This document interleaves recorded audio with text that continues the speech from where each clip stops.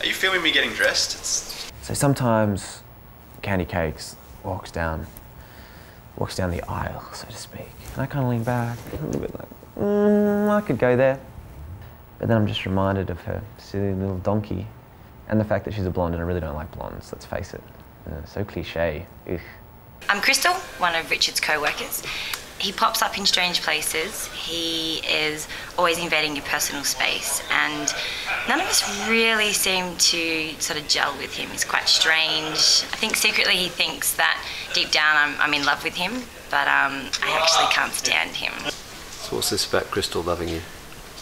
Yeah, I've been thinking about that. I've been thinking about it a lot. I'm pretty sure she has a subtle office crush going on.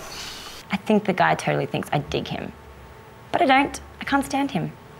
At all. Not even slightly. Maybe not so subtle, actually. Yesterday she was handing me my pay slip, and she got a little bit, just brushed her hip past my shoulder. I think there was something in that. I really do. She does this thing where she flicks her hair like over her shoulder, and then just looks at me across the office, and I can kind of, seeing the reflection of my screen, see what's going on, see what she's wearing, checking it out. Really? Richard? What is his deal anyway? I think she digs the suspenders, for sure. Maybe this tie. I don't get that guy.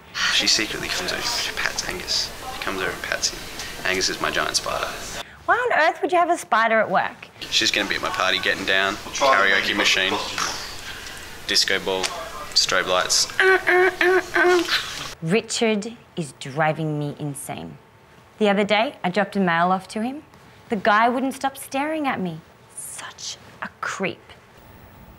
I could go there. Especially if I had a few drinks.